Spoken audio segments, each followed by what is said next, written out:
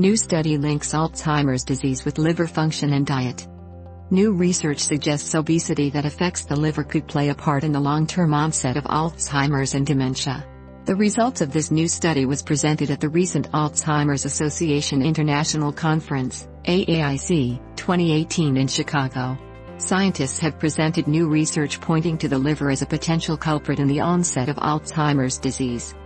Presented at the Alzheimer's Association International Conference, the research suggests that a compound produced in the liver can confer neurocognitive protections, and when the liver cannot effectively produce those compounds, then cognitive deficits can result in the brain. Molecules called plasmalogens were the primary focus of the new research. These are a class of lipids generated in the liver, and certain types have been found to be critical for effective synaptic function in the brain.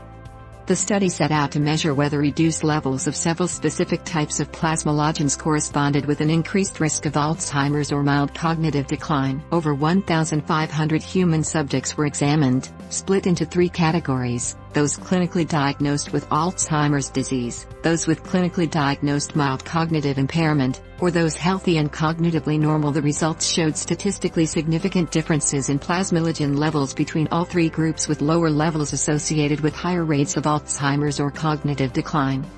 This research shows that an age-related deficiency of plasmalogens could lead to an increased risk of Alzheimer's disease, because the liver cannot make enough of them, says Mitchell Kling, one of the researchers on the project. The study isn't the first to implicate the liver as playing a role in the onset of Alzheimer's disease.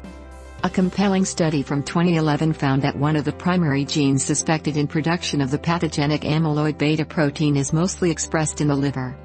This study hypothesized that the proteins that are thought to be responsible for many cognitive deficits seen in Alzheimer's actually originate in the liver and then travel to the brain via the bloodstream. Another study, similarly focused on the liver, found that an enzyme the organ produces generates fundamental neuroprotective effects. And when a person's liver isn't effectively producing it, brain metabolism can suffer. This particular study was also examining a liver-generated lipid, much like the recent work. Perhaps the most interesting implication suggested by this growing body of research is that dietary effects on the liver may play a role in the subsequent development of Alzheimer's and cognitive impairment. A recent study does back up this possible hypothesis, finding an association between non-alcoholic fatty liver disease and increased risk of Alzheimer's. The new research highlights a potential relationship between conditions such as obesity and diabetes and Alzheimer's, as the liver has to work harder to break down fatty acids over time, explains Kling. This could lead to the eventual destruction of the peroxisomes that create plasmalogens, which thus increases the risk of Alzheimer's.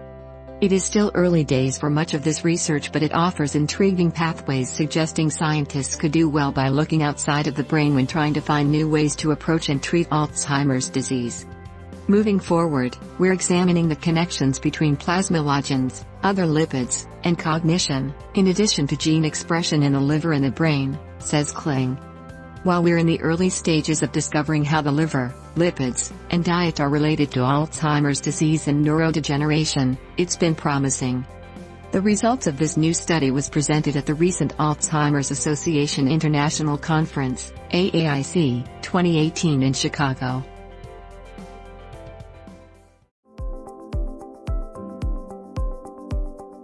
Will there soon be a cure for Alzheimer's? Impressive new research led by scientists from UT Southwestern has discovered the earliest point in a neurodegenerative process that is thought to lead to dementia. The researchers have described their discovery like finding the Big Bang of Alzheimer's disease. And they hope that their work leads to new treatments and ways to detect the disease before major symptoms occur. Mark Diamond, a primary collaborator on this new study, says that this is perhaps the biggest finding we have made to date, though it will likely be some time before any benefits materialize in the clinic. This changes much of how we think about the problem. Modern Alzheimer's research usually concentrates on a specific protein called amyloid beta. And the clumping of that protein is suspected to be the primary pathological cause of the disease's symptoms. However, after a long series of clinical trial failures in drugs designed to attack these amyloid beta plaques, some scientists are turning their attention elsewhere. This new research focuses on a different protein that is called tau. These tau proteins have been found to form abnormal clumps in the brain, called neurofibrillary tangles, which accumulate and kill neurons. Some researchers have hypothesized that this is the primary cause of Alzheimer's. Until now, it was not known how, or when, these tau proteins began to accumulate into tangles in the brain. It was previously believed that isolated tau proteins didn't have a distinctly harmful shape until they began to aggregate with other tau proteins. But this new research has shown that a toxic tau protein actually presents itself as misfolded, exposing parts that are usually folded inside, before it begins to aggregate. It's these exposed parts of the protein that enable aggregation, forming the larger toxic tangles. Diamond says that we think of this as the Big Bang of tau pathology. This is a way of peering to the very beginning of the disease process. It moves us back to a very discrete point where we see the appearance of the first molecular change that leads to neurodegeneration in Alzheimer's.